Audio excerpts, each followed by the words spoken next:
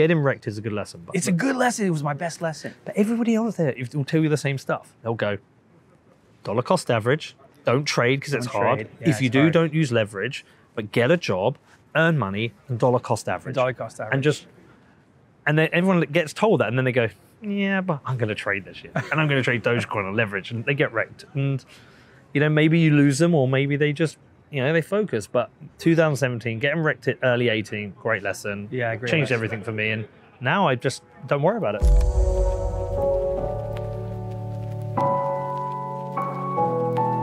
Welcome back to season 5 of Cryptonites, special edition London and Canary Wharf. We have some of the original gangsters of the crypto space, and on top of that, a new format where you can earn crypto in every single show, plus earn swag and more. So don't forget to like, subscribe, comment, and let's have some fun. Woo! Some of the biggest banks for money laundering for the Sinaloa cartel. And so much of what we're doing is trying to provide more transparency to the financial world. We're gonna see a surge in interest in smart contract platforms. It's gonna be an interesting market. NFTs coming from everyone. Everyone's dropping NFTs. So anyone now today still not sure about Bitcoin, you're fucking mad.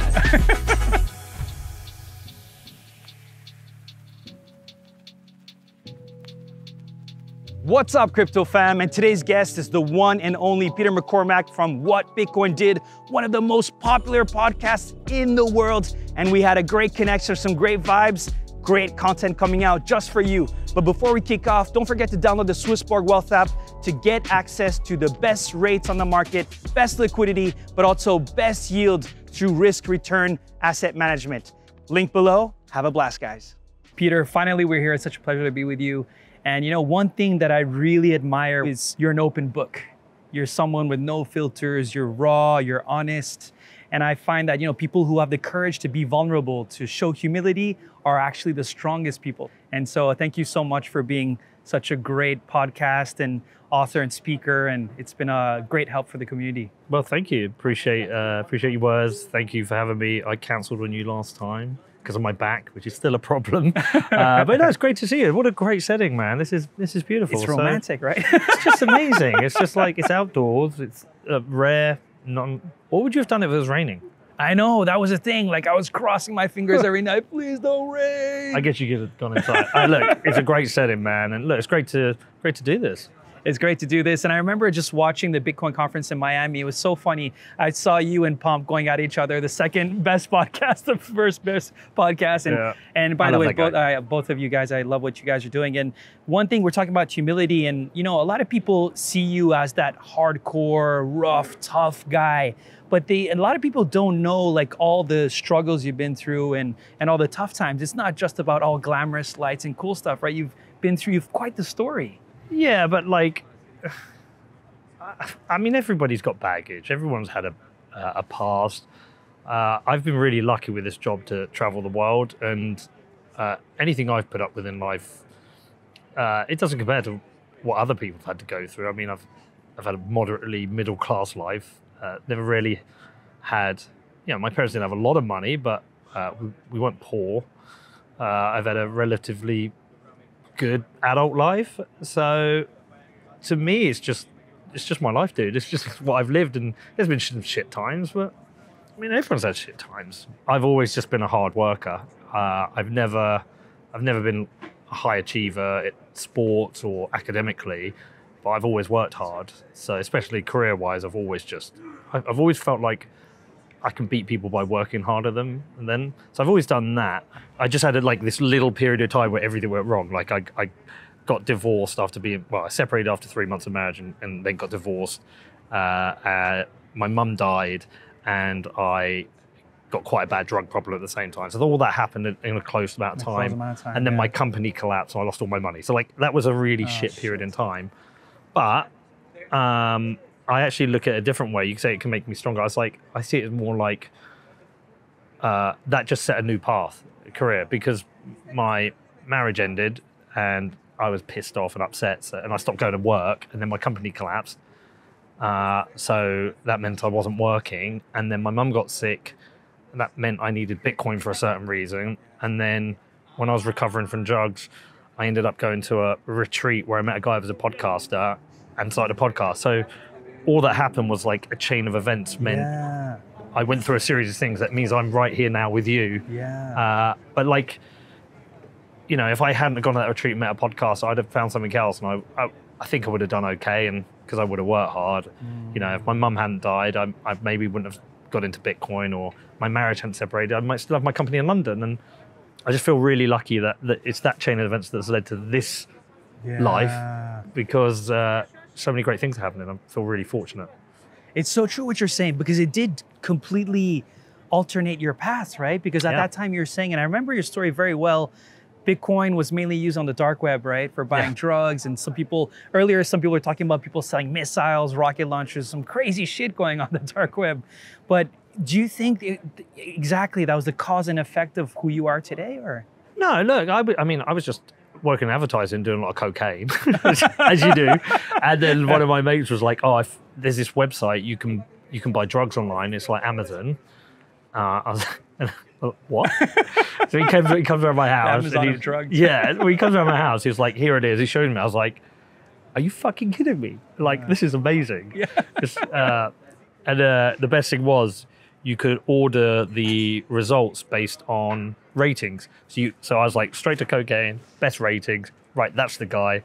How do we buy? It's like, oh, you need Bitcoin. I was like, what the fuck's Bitcoin? It's like this digital money that you can't be tracked with, because at the time we didn't think. I was like, this is all amazing. So I just ended up buying loads of drugs at that time and doing loads of drugs, which all went real to shit, because I ended up in an ambulance where I had to like change course at that point. But no, I just think my life, like anyone's, is a series of events, and you just go in different directions. You've seen the film Sliding Doors, right? Yeah, of course. Yeah, it's just your life is a series of sliding doors, and you end up where you end up. I mean, I could easily, if any of those things not happen, and just be somewhere else doing something different.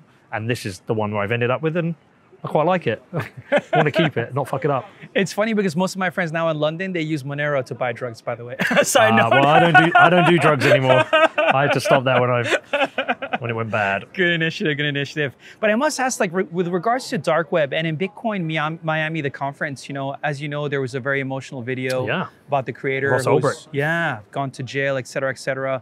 You know, like, I've been reading online, like, there are really two sides to the story. You know, some people say, listen, you know, you fucked up the first impression of Bitcoin, you know, you never get a second chance to create a first impression. So the dark web, you know, they're clearly wrong, because look at Bitcoin now. Yeah, exactly. So fuck those guys.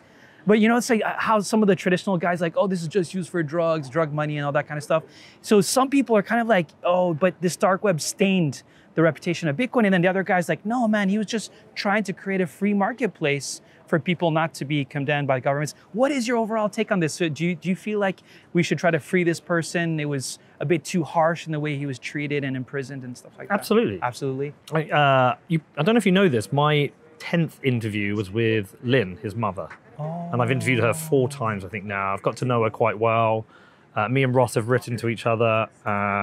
He thanked me for the support. I've checked in on him and seen his talk. I was sat with Lynn, well, a couple of seats down from her when they played this thing. It was very sad. It was quite depressing, really, to listen to, because it wasn't a story about Bitcoin. This is a story about this guy who essentially it's like a death sentence, but the slowest death sentence in the world. Like, it's a natural death sentence whereby he just has to waste away in jail, and it's ridiculous. I mean, if he'd have accepted his plea bargain, he might be out now, and he's a smart young man. I think it was Novogratz said it, like, no service, nobody in society has been served by keeping this man in jail. It's not violent. He created a website for liberty to allow people to get around arbitrary rules that don't work. So the best way to look at it is the Silk Road was a startup, and successful startups solve a problem. What did the problem he solve? People were going to take drugs. Nobody goes, you know what, I'm not going to get high tonight because I don't want to get caught by the police. No one fucking thinks that. People want to get high, they do it, and hope they don't get caught. Some people sell. They really don't want to get caught because they might end up in jail for like 10 years. But the war on drugs has failed.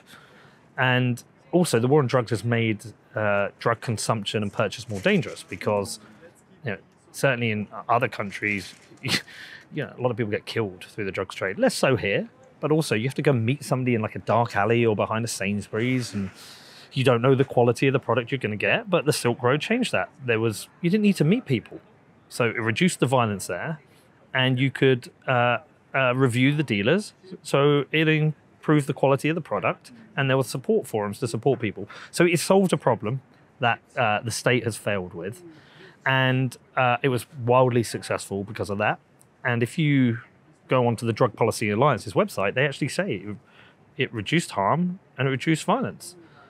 But the state has rules, and he broke the rules, and he had to go to jail. But listen, look, I asked his mum about this. I said, you know, he did break the rules. Yeah. Do you think he should have gone to jail? And she said, I think time served now is enough of a punishment. And I agree. I think most people agree.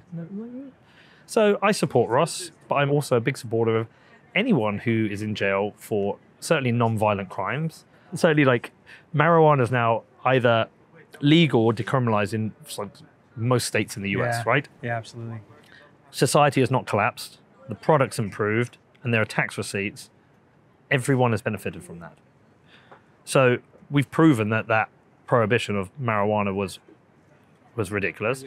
People looking at looking at mushrooms now, and also you've got PTSD treatment with MDMA. Okay, so the world is changing, yet there are people still in jail for marijuana. I mean, it's just ridiculous. Yeah. So, yeah, I mean, I think Ross will be freed one day. I worry how long that will be, but I'm sure a president one day will realize the waste of life and cost of keeping people in jail for non-violent crimes, certainly those related to drugs.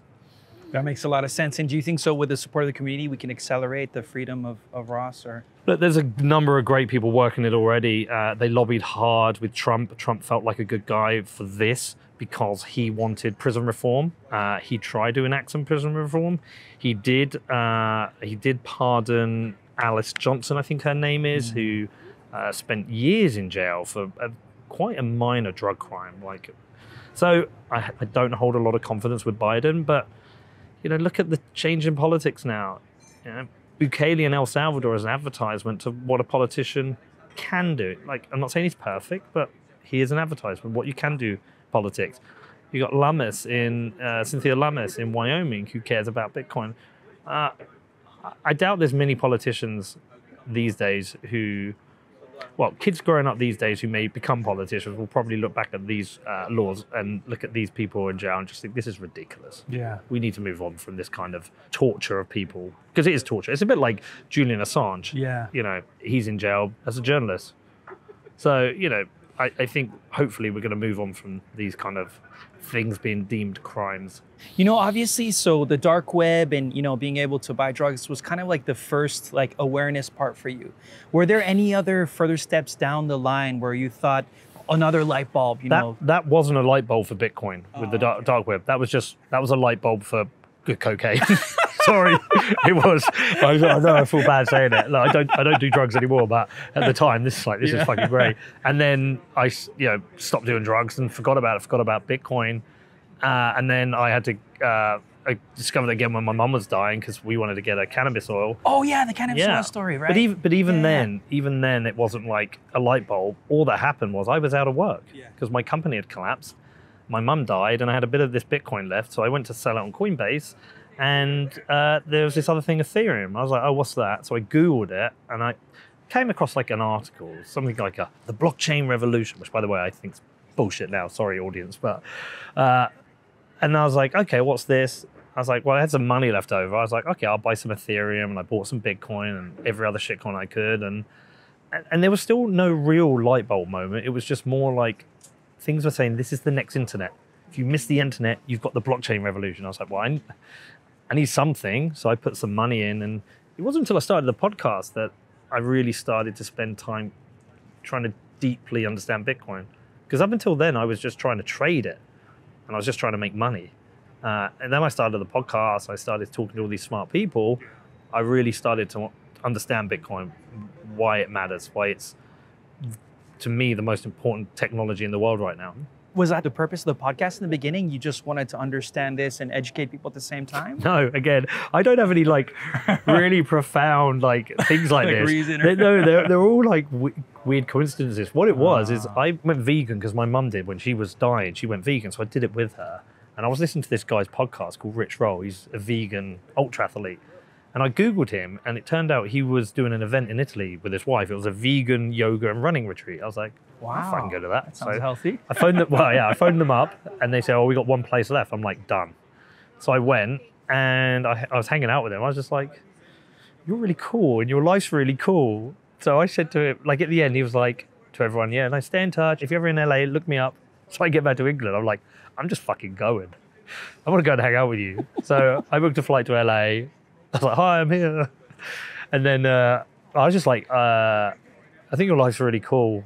I want the same. How do you become a podcaster? And he said, well, this is the equipment you need, and you need a subject, and you watch this Pat Flynn course, and you got to just stick with it. And so I was like, all right, I'll do a Bitcoin one. And it was just a hobby. And Bitcoin the price was high, so I'd made some money. So I was just flying around, just enjoying the lifestyle.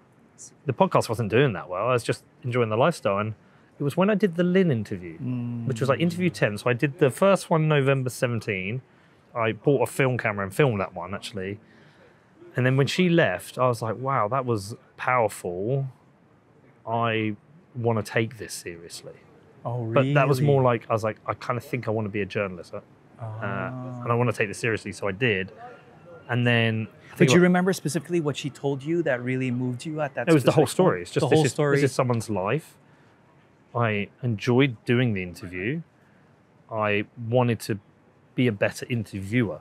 Like I wanted to do a really good job of it. And I was like, I need to make this work, because I think if I can make this work, this will be my final job, right? If I can make this a career, I can do this until I stop. And so I was like, I've got to make this work. So then it's like, right, how do I make this a career? But I just focused on the podcast to begin with. Then when I got my first check, I was like, okay, this is business. Not gonna monetize, yeah, it's business. This is, so how much do I need to get to make it? Actually, I can afford to do this. Yeah. And then here we are now. That's amazing. Yeah. That's amazing. So when you met Lynn, you had that kind of breakthrough. Oh, it was kind of a casual thing at first, a hobby, but then all of a sudden switch. Okay, now I want to make this my profession. Yep. Were there any other specific interviews? I mean, obviously it's hard to, people when they ask me that question, it's hard for me to answer it as well, but were there any other interviews that you remember that you just thought, fuck? Yeah, the president of El Salvador. Oh yeah! Can we keep that to the end? Can we keep that to the end? Yeah, but honestly... Really? It blew your mind? Yeah, I mean, do you need to ask? Yeah. Like, oh my God. With your Metallica t-shirt? We'll come back to that. Oh yeah, Any other ones? Oh God, it's such a good question. The problem is the last 18 months we've been in lockdown, it's been a different job. It's been a production, like a production line, and trying to do your best. Have you done remote interviews? I tried, but I suck at it. Yeah, I can't do everyone it. does. It sucks. It sucks. It's you don't have this full peripheral vision. So you interrupt each other. You don't have that 10 minutes hanging out beforehand, get the feel of each other. Yeah. You lose that personal touch, and it sucks. So I really struggle through the last 18 months to go, oh, this changed my life. This interview meant a lot. It was just a business and a production. I did my best. But so I have to go before then, and I have to think about interviews I did previously and did in person. One stood out, but it wasn't for this podcast. I had this other one, Defiance, and I went out to Taiwan and I interviewed the most senior defector from North Korea. The difference with that one, it was the Lynn one felt important because the story is important. That one felt important because I was like, this is a credible interview. Like I've got an interview with a highly credible international figure, and I was like, I want to do more of that. I like that. I want to do more of that. So that really stood out to me. But it's hard to remember. There's been so many, man. There's so many epic interviews, right? Eric Voorhees, Andreas Antonopoulos. You had so many legends. It's definitely getting weird. It's getting really weird, mate. Honestly, some of the shit I could tell you, it's just getting weird. We actually didn't manage to find yet that specific moment where you thought, oh, Bitcoin is the most beautiful piece of technology. I mean, firstly, it's so simple. It's basically a ledger Yeah. that keeps a record of who's got what. That's basically all it is. The beauty of it is like everything else has so many rules about who can do the bank. You can only use it this time of day. Or if you send a payment, you get it at this time. Like there's so many different rules. No, you can't do this. Like we live in a world where we've got the government they just create more and more fucking rules. They get bigger and bigger and more rules. And then suddenly there is this thing that they can't do fuck all about. You know, if I want to send you some Bitcoin, you get it. And if I want to send it to a guy in Iran, I can do it. And if I want to send it to someone, if someone in Iran wants to send someone in the US and they send that to North Korea, nobody can stop them. And that is beautiful because that opens up so many possibilities. And I'm going to steal something here from Peter Van Valkenburg. For every transaction we don't like, there's a transaction we can celebrate. You know, that may be somebody sending Bitcoin to a protester in Nigeria protesting against the protest for the NSARS movement, their military police who are basically torturing and killing people, or people in Belarus who are demonstrating against Lukashenko, who's a dictator, right? Every one of those is a positive thing because it's a free, open, permissionless network that can get money to people who need it in corrupt situations or under authoritarian regimes because they're just fucking broke or poor. They've got no access to the banking system. That's a beautiful thing. But also, its beauty is just its simplicity. Like you can really, I know your show is a crypto show and I'm like Bitcoin and everything else is shit, but everything else is also so complicated. Like Ethereum to me is so complicated. Bitcoin's so simple. It's just a ledger and it has to do a couple of things really well. One is it has to be as maximally decentralized as possible, which it does a pretty good job of. And it has to do that to maintain censorship resistance. And secondly, it has to enforce the 21 million hard cap. Everything else is a bonus. Everything else is scope creep. If it can do those two things, it means we don't have currency debasement with it, and anyone can send it to anyone. It's just beautifully simple. But what do you get off the back of that? You get people able to send money to people they need. You get a country able to defend itself against the US dollar in El Salvador. You get companies able to protect themselves against currency debasement, as well as individuals. You get people who are able to save. And then on top of this, Bitcoin does change your mindset. Yeah. So people listening to you or watching your show, they might not be into Bitcoin. But I'm telling you, everyone I know has gone into it. They've shifted their life. They've shifted their attitude to family, food, exercise, consumption. And it's just a beautiful thing. And all it is it's just a ledger. It's incredible. It's incredible. And it's a ledger that can genuinely, or not it is genuinely changing the world. And again, I know it sounds hyperbolic, but it just is. No, I hear you. Like for me, the biggest like aha moment was my dad lives in Iran, in Tehran, and obviously it's a sanctioned country. And I think people don't realize how bad a sanctioned country Visa, really MasterCard, is. they put up part of the SWIFT network. It's like, no banking account, they lose their job because they're exporting oil. You know, it's the shittiest of all situations to be in a sanctioned country. The political bull crap really affects, as you know, the lives of all human beings. And when my only alternative was to send Bitcoin to my dad, for him to then, you know, cash out in Real and the actual, that was the only way to do it. You know these fuckers, Paul Krugman, Peter Schiff, Noor Robini, Steve Hanke, is it Hanke? Who's the other one? Nassim Taleb. All these motherfuckers. Sorry, is it okay to swear? Yeah, please go for it. All these fuckers are on Twitter always like deriding Bitcoin. And listen, I think you can criticize volatility. And I know we've got an excuse for everything, but you know, we can excuse volatility, but we have to accept that makes it a difficult savings technology or a mean of exchange for certain people. I accept that. You can criticize that. But when you say Bitcoin has failed, or you say Bitcoin has no use case, you're either lying or intellectually dishonest. I tweeted out, I said, okay, and I tagged them all, I said, if Bitcoin has no use case, can you tell me how you can send remittance from any country in the world to any other country in the world, instant and near free? Just tell me how you can do that. Please tell me. Honestly, if you can tell me, I'm with you.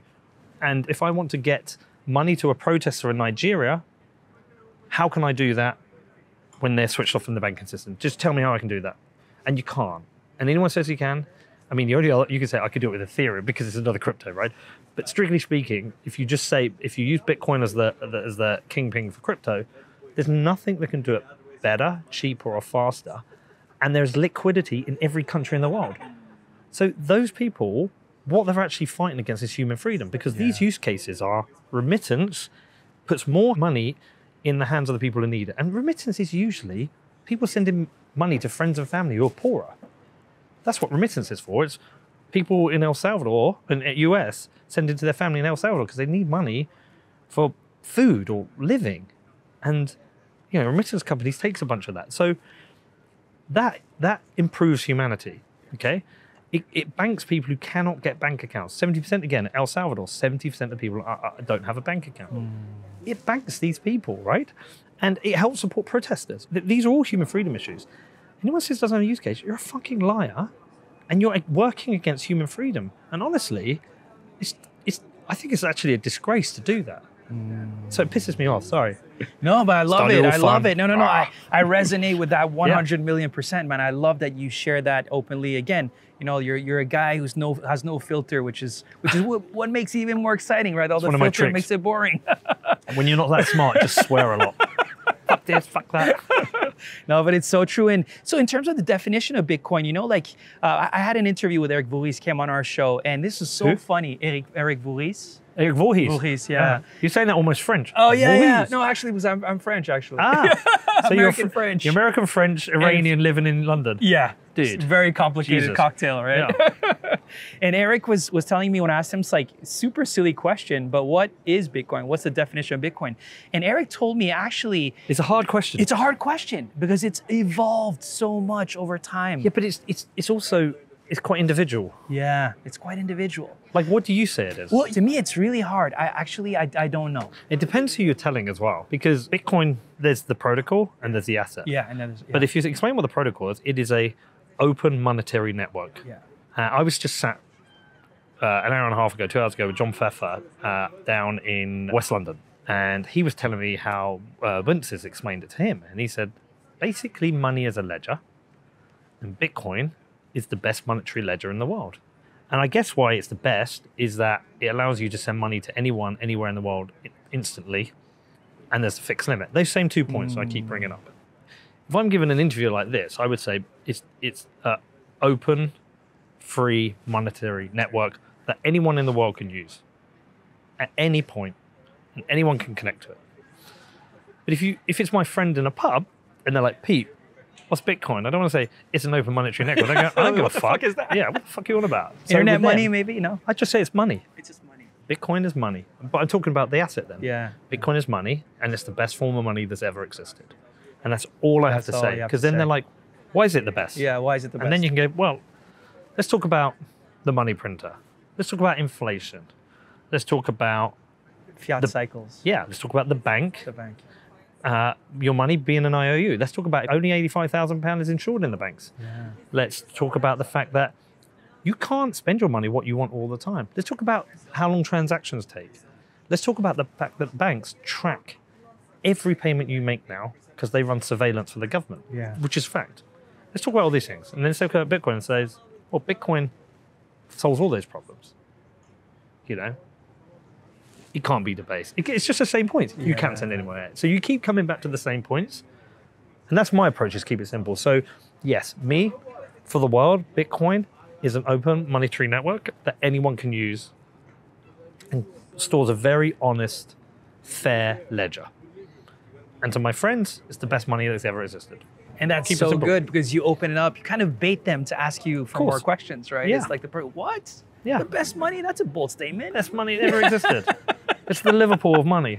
And speaking of which, guys watching out there, if you want to earn a free BTC airdrop or some BTC swag, put your opinion below. What is your definition for Bitcoin? There's so many out there, and tell us why you think is the best definition, and we'll get back to you with the prize of the week. So question for you, Peter. So you were mentioning like Ethereum is too complicated, and obviously you've had some cool discussions about maximalism, toxicity recently on Twitter. It's a bit of a tribalistic warfare sometimes out there.